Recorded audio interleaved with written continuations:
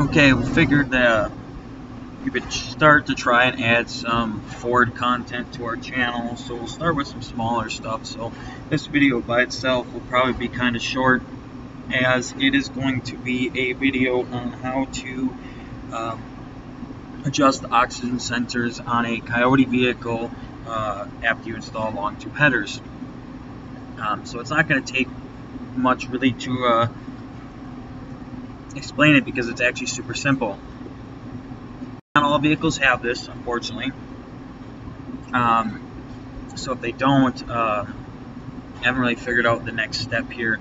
But you're going to want to go to the oxygen sensors tab, transport delay, and this time right here, you're going to want to multiply it.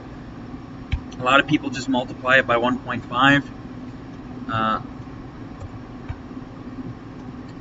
I personally like to go by 1.3. So about 1.3 to 1.5 should be enough to take care of the transport delay. And that's all you really need for doing the headers on the Coyote vehicles. This should work for the F-150, the Mustang, and other things like that. So super simple, to be honest.